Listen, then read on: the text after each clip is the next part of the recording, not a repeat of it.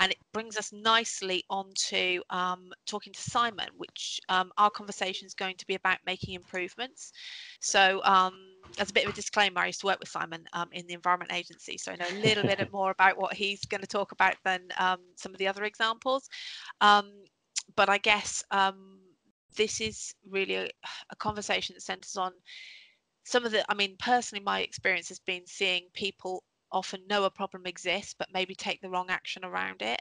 And so I guess, Simon, if you want to tell us a little bit more about who you are, what work you've been doing, and why it's particularly been an improvement for the Environment Agency. Yeah, sure. Yeah, so hi everybody. I work in a team called the Data and Systems team within the Environment Agency, where I'm a senior advisor. And my role is to kind of help the organisation ensure data is good enough, good enough quality, and we're confident in using it for the purposes that we want to use it for. So in our case, it's, the environmental outcomes that we want, creating a better place. And scary, I looked at the calendar the other day and realised I've been working in data management for about 16 years now. So yeah, been doing it for quite a while. And I guess so. We've been looking at kind of the most effective way to ensure our data is fit for purpose. And that's kind of thinking in the round about finding the right way to manage our data for the benefit of our data quality. And so we really want to be proactive and sort of look at preventing errors before they occur, rather than, the reactive one of kind of looking at the results and thinking, oh, look, we can spot some errors. We'd better do some, data cleaning or get somebody to look at it. So all those things we've been talking about before, like thinking about what the purpose of the data is, what that means for what parts of the data need to be right, how it needs to be right, what are our expectations on of that data, and looking at the Dharma dimensions to define how we can set rules to say what they what is right. We've been doing that work, and testing and reporting. So being able to look at the results and then being able to look at then identifying what the issues are. And the key next step is not to then instantly think, well, we better clean the data, it's not up to standard, is to then think about the root causes and looking at why it's happening, where it's happening, and look as far back up the data flow as possible so we can work out what the best place is to make those fixes.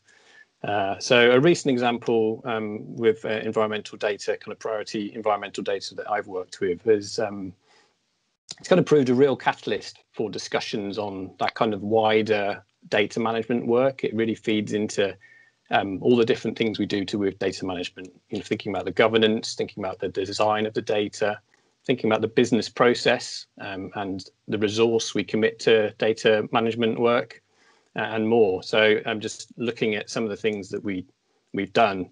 I guess thinking about the shiny, one of the first things people go for is, we need a new system or something like that.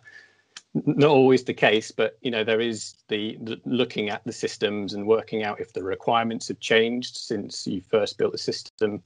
You get things where people start putting those extra requirements into free text fields, recording it there, where we could be controlling it better, with an improved schema or design.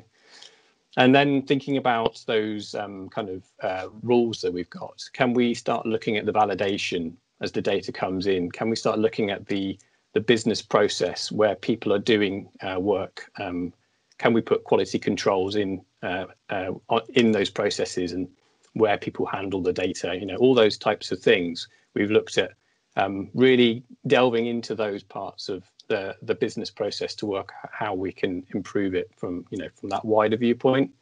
And it really does reach into how you handle your data completely, and thinking about if you've got enough people doing what you want them to do.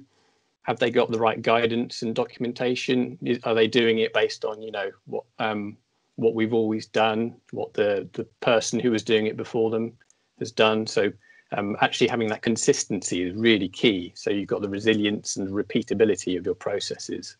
I think that's really interesting, especially in an organisation like the Environment Agency, where you've got a huge group of people entering data. They're working in different offices. They're developing their own kind of local standards, often for putting stuff in, and people are training people, and those kind of bad habits can easily proliferate. And I guess all of that makes complete sense to me. Is it something that you've seen actual evidence of improvements in the data over time? Yes, yeah. So we've been using those kind of Dharma dimensions and the rules I've talked about. We've been monitoring the data quality for the last couple of years, and what's really pleasing to see is where you start to see sustained improvements in the quality, looking at those metrics, and it's those kind of trends upwards rather than the kind of one step forward, two step back type trends you see where you're doing the data cleansing, where it pops up and we go, oh, we better look at that. We look at it for a bit and then we forget about it, and then it degrades again. So yeah, it's really pleasing to see that kind of improvement. And I think also not only on the kind of the metrics, which we sometimes get quite focused on, but it's that effort upstream which is being reduced. Those kind of mini factories of invisible effort to mangle the data when you get it and it's not in the state that you need it. It's reducing those and enabling us to automate some products more because we've taken all that manual step out. It's really pleasing to see. So yeah. That's fantastic and really inspiring to hear that it's not just a theory, that this is something that's actually making a difference to real live data that real live people are working with. Thanks for that, Simon.